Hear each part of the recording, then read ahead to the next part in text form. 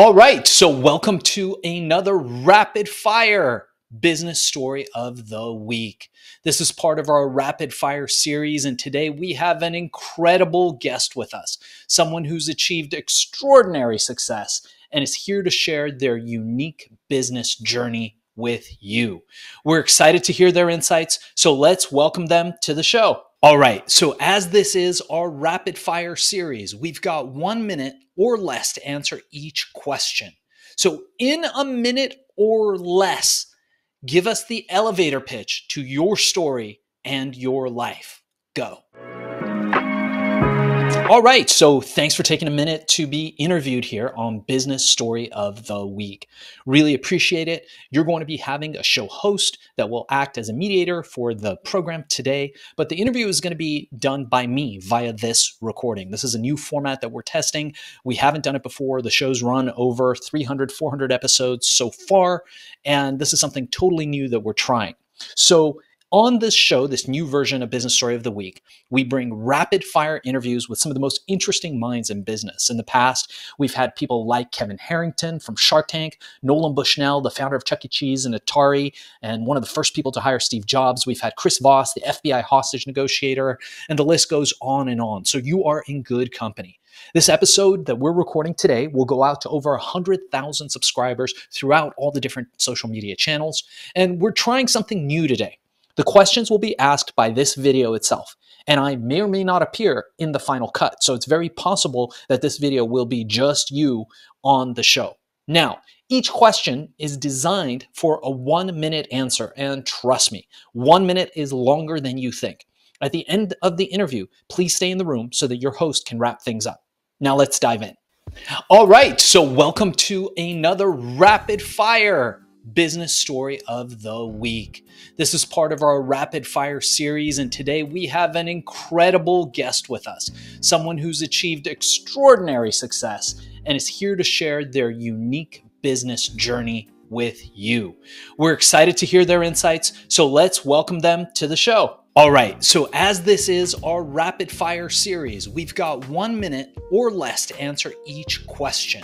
So in a minute or less, give us the elevator pitch to your story and your life. Go. I'm Howard Moskowitz. My vision or my goal in life is how do you tell the right people the right story to make them either originally buy, now comply with medical instructions, or with students, how do you get them to ask questions so that they can become educated? The goal is to use today's technology and in so doing, make it so much fun, so simple that it's engaging like video games. I want to turn it over to Tim. Tim? So that's fascinating, and I would love to dig a little bit deeper. So tell us a bit more about what you're working on today that you're most passionate about and believe will have the biggest impact. Well, I'll start first. The thing that I'm working on is actually with Tim, and that's called Lot Director.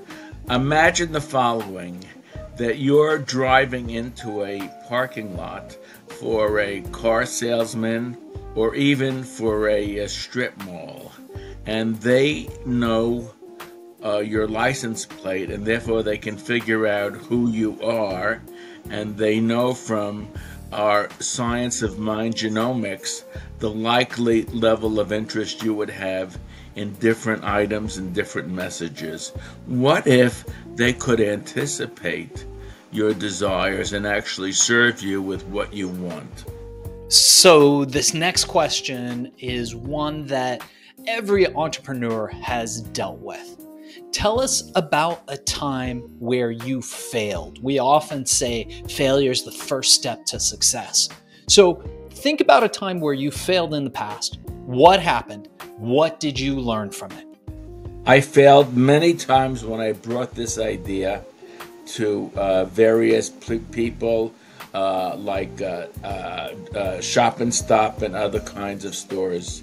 And I realized that people have to be ready for new ideas. that they, using our science, they could not think of the messages, so they totally disregarded it. They said, this is too difficult. What I learned is you had to have a system that was easy for people to use with artificial intelligence, that people would not have to do hard thinking. And that was incredibly insightful. I would say that the business took off when ChatGPT became very popular. That's fascinating. That's fascinating. And we're definitely going to have you back on the show to dive deeper into each of these questions. But for now, one thing that I often say is, and I tell this to my employees and the people who work with me and for me all the time, is that when a tree falls in the forest, if nobody hears it, did that tree actually fall? This brings me to this next question. How do you make sure that all of these amazing projects that you're involved in get noticed? What marketing and advertising methods have worked best for you? You've got a minute. Let's go. I also think it's a matter of timing. I think when we realized that we also had to do God's work in educating people, in making the world healthier by having people listen to their medical professionals, healthcare professionals, we became more successful when we wanted to use this for social good, not just for money. That was so awesome. We're definitely going to dive deeper into this on a later show. And as we approach our last question, before we ask people how people can get a hold of you, how people can reach you, learn more about the work that you're doing in your company, and we will include all that information in the show notes, what I wanted to ask you is, what is one piece of advice that you would offer to your younger self, to our audience, and to somebody, especially somebody who's just starting out in the same niche that you're in, but just doesn't know how to start or get going? This is to come as a surprise. My father told me, put it between hardcovers, publish, publish, publish. Don't talk. The right people will come along at the time.